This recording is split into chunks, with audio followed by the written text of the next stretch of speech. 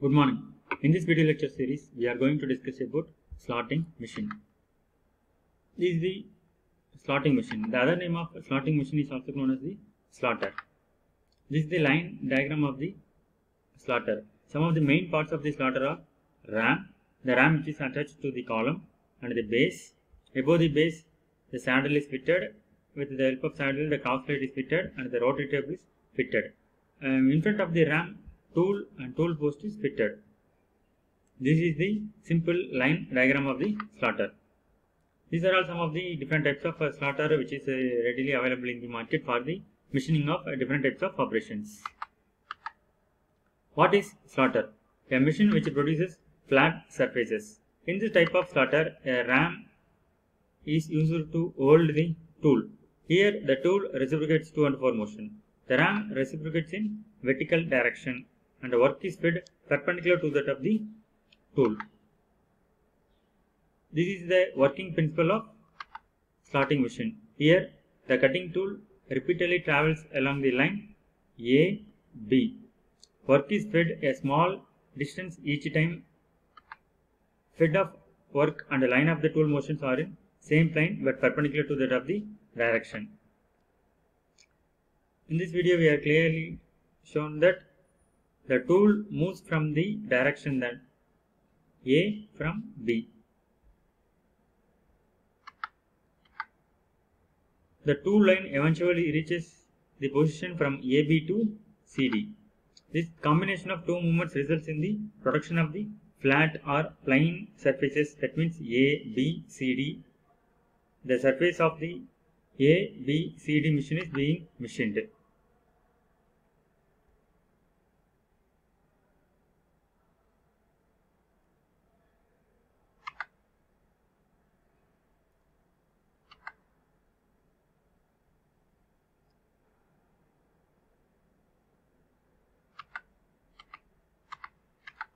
And also the work is supported on the rotary table. In the slotter machine, there is a rotary table in that the workpiece is mounted.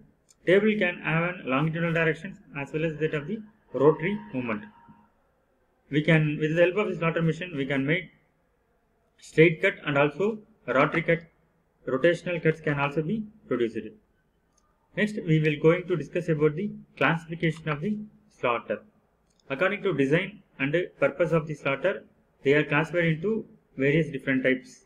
Some of them are puncture slotter and the next one is a precision tool room slotter.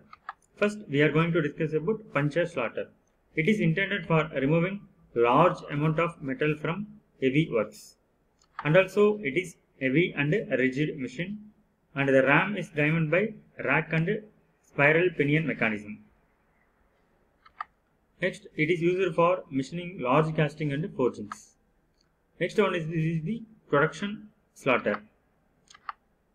Next, we are going to discuss about the precision tool room slotter. It is used for tool room work where the accuracy is most important thing.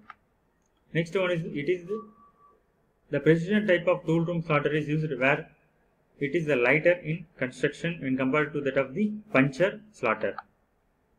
Next, the slotting mechanism, main mechanism used here is the quick return mechanism, and also it operates at high speeds and it is designed for mainly lighter cuts.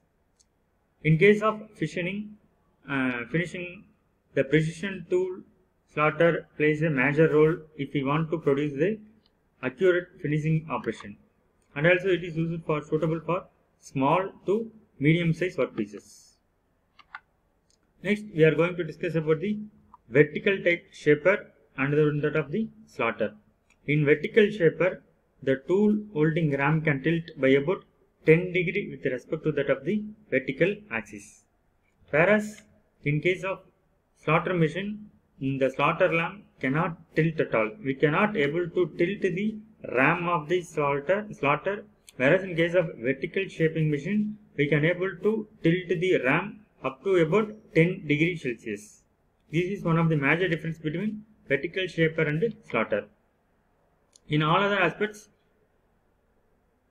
vertical shaper and slotter are similar. The only major difference is we can able to tilt the ramming machine with the help of certain about 10 degree Celsius. Thank you.